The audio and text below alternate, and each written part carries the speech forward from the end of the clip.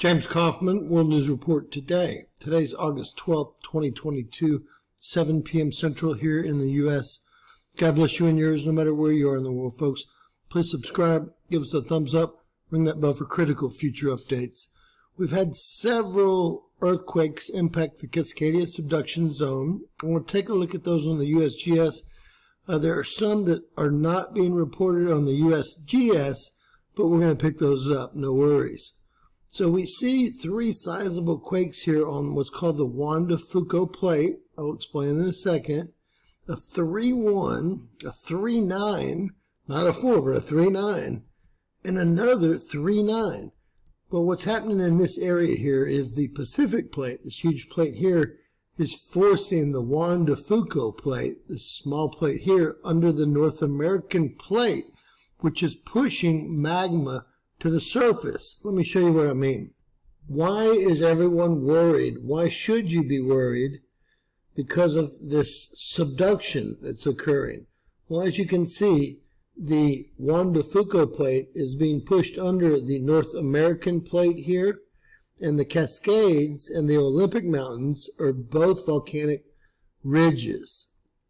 So what we have here is magma being pushed up, and you can see they actually show the magma being pushed up by the subduction of the Juan de Fuca plate under the North American plate, pushing up in the Cascades, the Snake River caldera, Yellowstone, perhaps all the way down through California and further.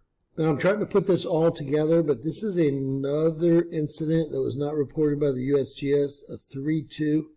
It's north of the border, and for whatever reason, Canada is one of the few countries that does not share their earthquake information very readily. There was another large one here, really not part of what we're discussing, a 3-6. But for Canada, all in all, today was a very busy day. The last earthquake being over here in Quebec, circled in purple.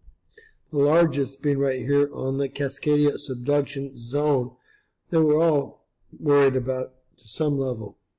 Now, you don't see the quake north here, but what I did want to point out is that we have two additional quakes here, right where everything's breaking apart or sliding under, subducting, right? Subducting. Jumping over to volcanosandearthquakes.com, we get a much better picture of what is going on. As we zoom in, there's actually two quakes here, as we note.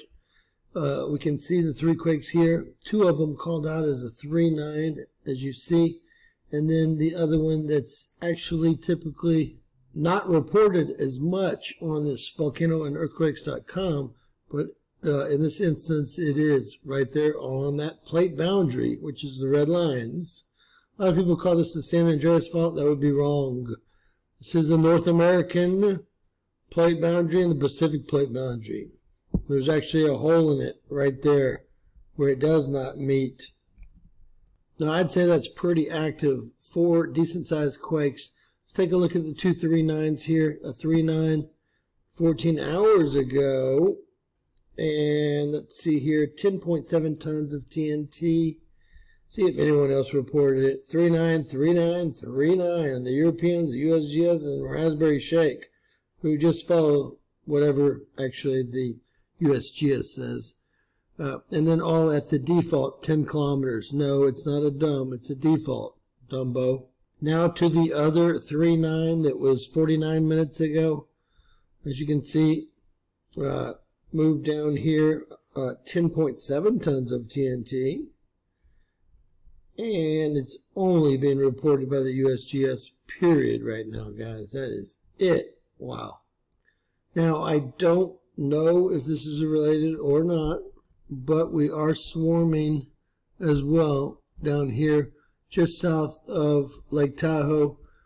It looks like we have about 24 earthquakes all in this little area, with this area here being Mammoth Lakes and the Long Valley Caldera and Mammoth Mountain, and everything you see being magma flow and scorched earth.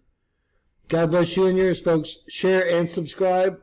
Always remember, anything's possible in Bizarro World.